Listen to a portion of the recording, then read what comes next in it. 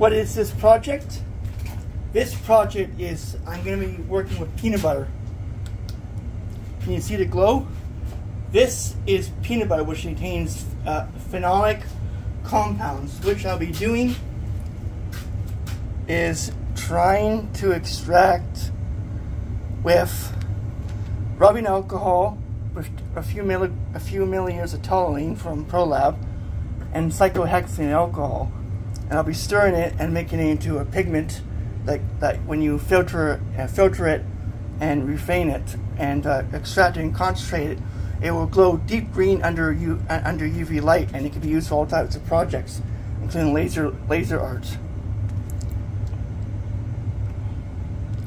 Let's get back to this project. The UV light is to show what happens when I'm dealing with it. First, let's get 320 millimeters of alcohol with a few millimeters of toluene. The toluene will basically deflatten, take out the oil so we can actually work with it properly.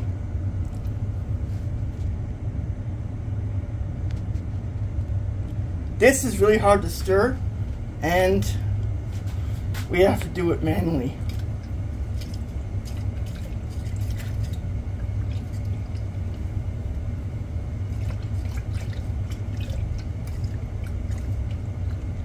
I can also see a green pigment being produced as the alcohol and the toluene dissolves.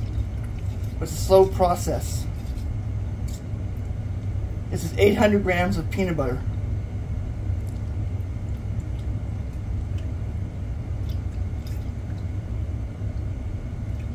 You can really smell the alcohol.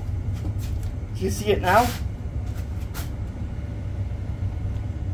Maybe what I can do is turn off all the lights so we can see this better. I'll be back when the lights are off. It's hard to see with the lights on.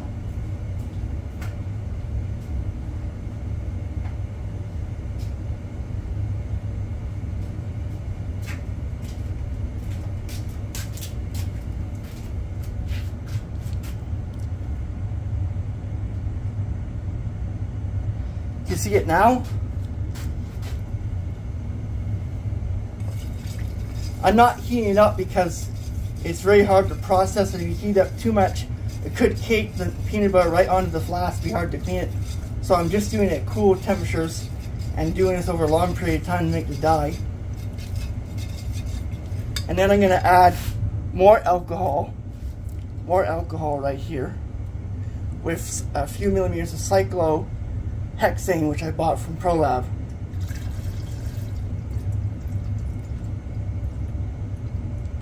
This is using Skippy peanut butter to extract with oils and non-polar solvents. You need a lot of alcohol for this to work. I might put a stirring rod in eventually when it dissolves, but I'm afraid if I do it prematurely, it will just won't work properly. So I'm doing a manually stirring. Let it stop for a bit.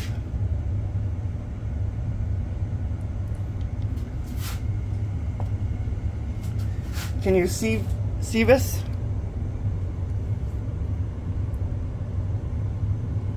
It is working, but I need to concentrate and filter it.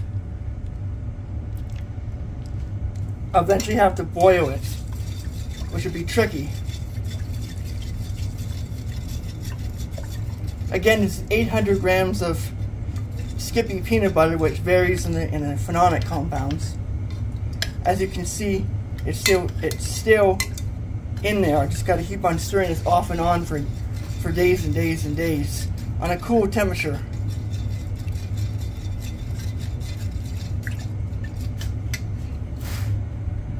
This is to make a cheap but quite effective green fluorescent pigment.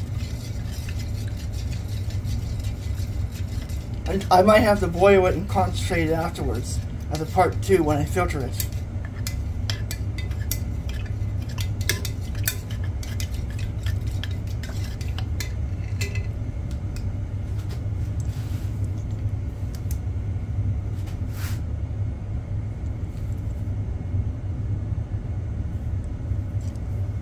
See?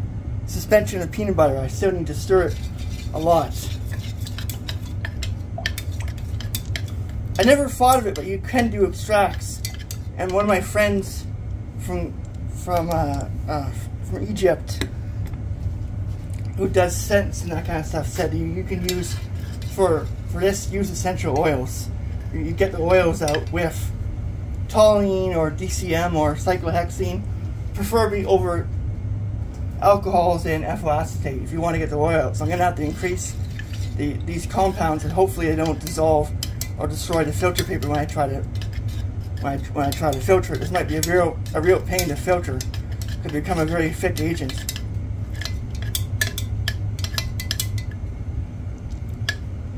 Thanks for watching. Interesting idea.